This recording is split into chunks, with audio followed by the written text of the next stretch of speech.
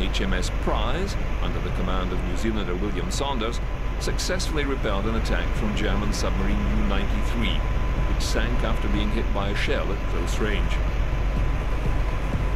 The sub's commander was rescued and the U-boat thought to have been lost. However, the second-in-command was able to regain control over the stricken sub and bring it safely back to Germany.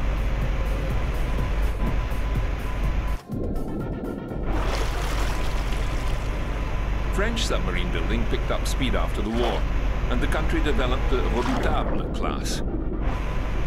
These vessels were designed for long patrols with a range of 14,000 nautical miles, traveling at 7 knots above water and 90 nautical miles submerged.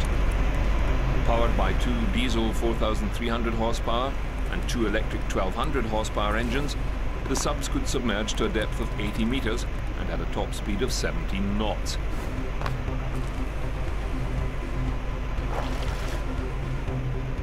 They were 92 meters in length and carried an array of armaments, including 11 torpedo tubes and 2 13.2mm machine guns. The 1,500-ton subs could carry a crew of 79 men and 5 officers.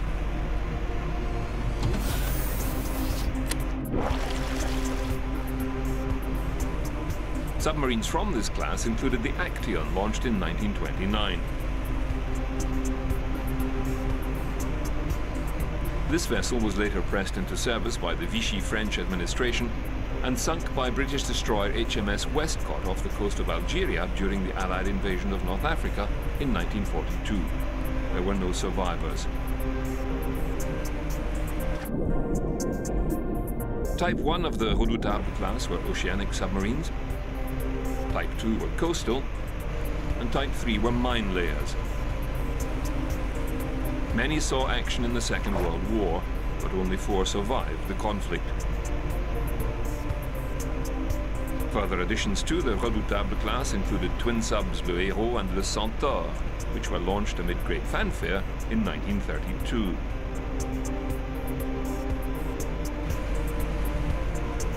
Another Redoutable class vessel was the Casabianca, launched in 1935.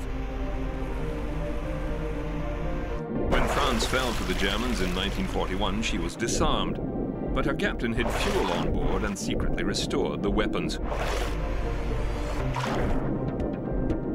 In 1942, when the Germans invaded Toulon harbor, the Casabianca fled under heavy German fire and managed to escape to Algiers, where she joined the Allied fleet.